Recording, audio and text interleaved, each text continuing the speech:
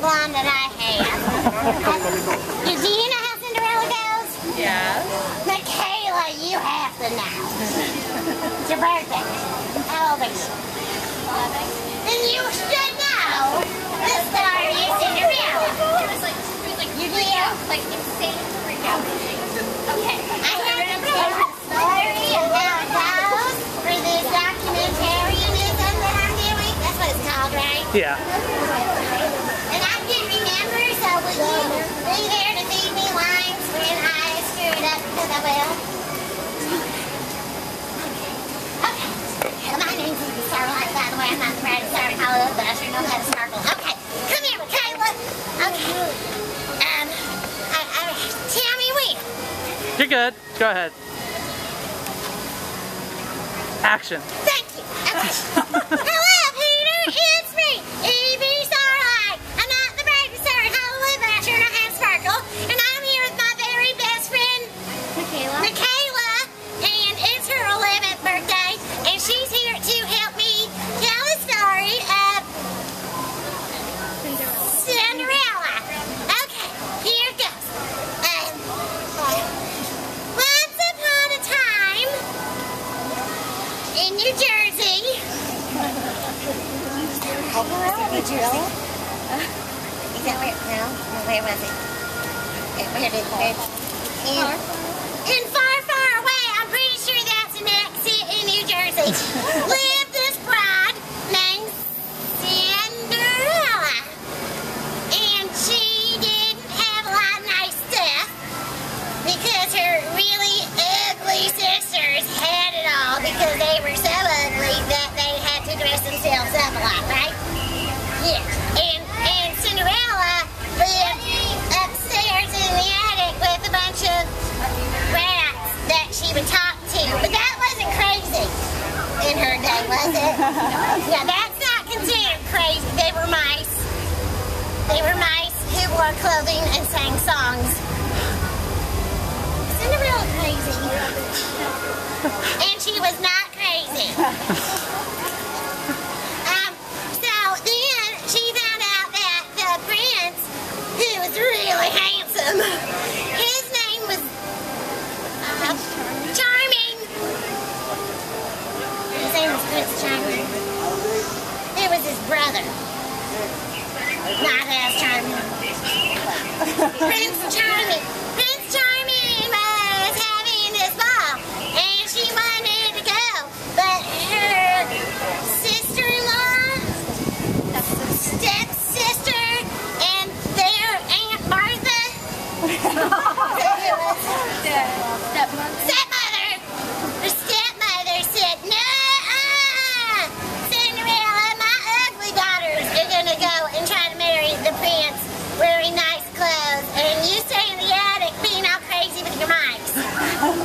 Right? That's how it works. She had to clean. And you have to clean the floor and sing a pretty song while you do it, because that's what beautiful people do, right? That's what I do all the time, except I don't do the cleaning part. So then she's like, you know what, stepmother, I'm gonna go outside, and some old lady that I'm not gonna find creepy at all is gonna just magically appear. Fairy godmother. What? Fairy godmother. No, my name's Evie. The fairy godmother. Oh, the creepy old lady. Oh, the fairy godmother appeared. Does that mean she's related to Cinderella? Because that's your godmother? Yeah, I don't know either, and you're not even blonde. Okay, so the fairy godmother shows up. She's like, "Hey, Cinderella, see this pumpkin? Get in it." She turned it into a carrot. She's doing it? Coach. She's turning into a coach. Hey, Cinderella, this pumpkin over here is going to teach you how to play sports. And then you're going to... Is that what you mean? No, into a carriage. Like a horse and buggy thing?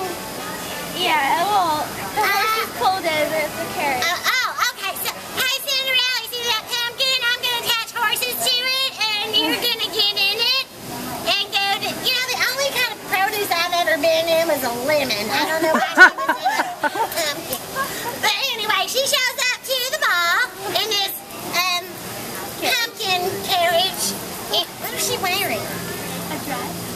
in a dress that the creepy old lady made out of. Did she make a dress? Magic. A dress made, that is risque. Why would she only wear magic to a ball? No wonder she's going to use it. Okay, so she goes to the ball in magic. I bet that's what he called it. I look at that little bit. So she wears this magic to the ball, and she sees the prince, and Prince Charming says, "Wow, you are so much cuter than those ugly sisters of yours." And all those other dames at the ball trying to get rich by marrying me. I wish Evie Starlight were here because I would totally marry her over you. But I wasn't there. I was on a date with Prince not Charming at all. So she says, "Hey Prince, I love you." And then all of a sudden she realizes it's time for her stories to come on because the clock started chiming, right? What time was it? 12. At 12 at noon? Why was she at a ball in the middle of the day? That's ridiculous. A.M. She got up that early to go to a ball? That's even more ridiculous. Nobody in Hollywood does it. So it's 12 at... Oh. Make up your mind, kid. Is it the afternoon, first thing in the morning, or at midnight? Midnight. Okay. So it's midnight. She's like, "Wow, it's really late. I gotta go because I want you to beg me for more." And she goes running, and one of her shoes fall off, which is ridiculous because she kept running and didn't go back for her shoe. Glass slipper. She slipped on glass? That sounds painful. Glass slipper fell off. Her glass slipper. So, is that in her hair? What is that? Her shoe. She was wearing glass shoes, Michaela. Yes. Who in their right mind would put glass on their feet and walk around in it and no less dance in it? That's just stupid. Cinderella. Oh, okay, well, she does speak to mice, I guess. So Cinderella's running around with glass on her feet like that's a safety thing. And if she loses one, no wonder she didn't go back and get it. It was made out of glass. Okay, so she leaves her shoe there. It's like, "Oh, whatever, bye, Prince. See you later. I gotta get home from my ugly sister, too, because they're not gonna marry you." And she gets home, and her Coach pumpkin thing just falls to the ground, and all the horses run away, and her fairy godmother, crazy old lady, is nowhere to be seen to clean up the mess. So she does, because that's what she's meant to do, clean. And then she runs upstairs, falls asleep, and cries, because I would too if I had just went through all that. And then the next morning, there's a knock on the door, and it's this guy with a funny mustache, one of those things in his face. What is it called? What? A monix? Is that man? What is it? A monocle. She puts he has a monocle on his face, and he said, "Hey, I found this shoe. Would anyone here happen to fit in this? Because I've been all over the country, and apparently nobody has this size foot. At all. In the entire kingdom. No one. So, this is the last house on the block in Jersey, so I thought somebody here might be able to fit into it." And the ugly girls were like, "Oh, I can. It's mine. It's totally mine. I'm going to put my foot in that piece of glass and hope I don't get cut by it." And it didn't work. It didn't work. No, their feet were way too big and ugly like the rest of them. And then Cinderella is like cleaning something. It's like, oh, I have petite, dainty feet that can fit in glass. They're not swollen at all. Or I don't have any bunions or corns because all I'm doing is cleaning and talking to mice all day.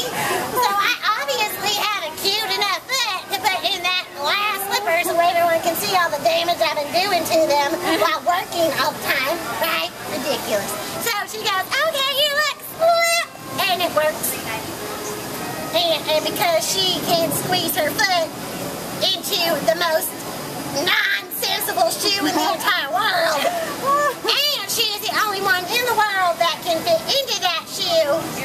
There's a serious flaw in this story. Who wrote this? So she puts it on, and the dude with the monocle says, what? He says, "Hey, I'm this Duke guy with a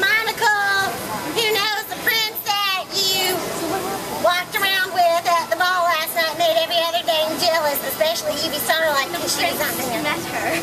What? She met the prince. Yeah.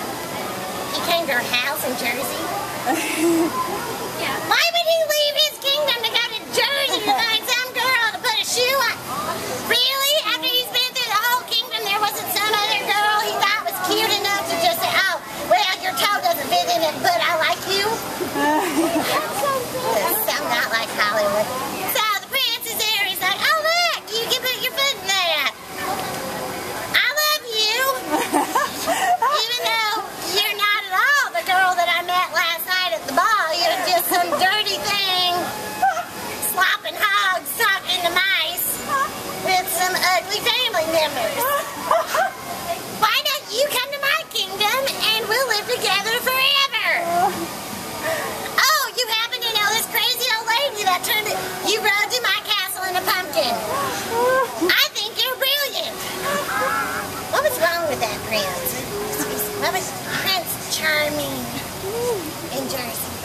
Well, and so she did, and she went, bye, ugly stepsisters and family. You do your own cleaning now, and you can talk to the mice for me, because I'm not going to take them to a castle, because what kind of crazy loony would I be if I brought my craziness into my new castle home with my handsome prince? That's right. They got married. And then they got married. And that lasted till midnight anyway. And then poof, she wakes up and goes, oh, I'm still this horrible maid cleaning for my ugly family. Is that it? Is that how it They lived goes? happily ever after. Forever? Really? Michaela, you're 11? Have you had a boyfriend yet? No. It's nothing like that, Michaela. Please do not go through the rest of your next few years into womanhood thinking that as long as you clean a lot, some really handsome man is going to put glass on your foot and then you're going to go off and get married. That is not... Fairy tales are horrible. Yes, they are. Thank you. And I live in Hollywood, I know. There is no such thing as a happy ending. There isn't. You just find some guy and you marry him and then you divorce him for $1 million. What do they say, Evie? Marriage is grand. But divorce is $100 grand. It's true. I've got a lot of money. I've been married. Look, see all my rings? That's what. Get out of Hollywood, Michaela. Where are you from? Stay there forever. Do not find a kingdom. Do not go to Jersey. Do not pass go or collect $200. Find yourself a nice boy from North Carolina like I used to have. I was about to say maybe she can go meet Bucky Greenhorn. Greenhorn was from North Carolina and I love him. And his little ukulele that he really had a ukulele, don't read into that. The little ukulele, he used to sing me songs.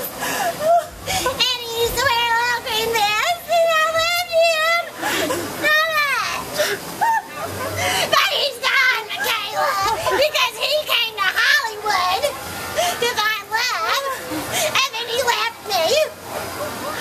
And now he's in some hoop-de-doo jamboree singing songs with some other dame. This other blonde everyone thinks looks just like me. I will get you, Claire. I will get you if you put your hands on my Bucky.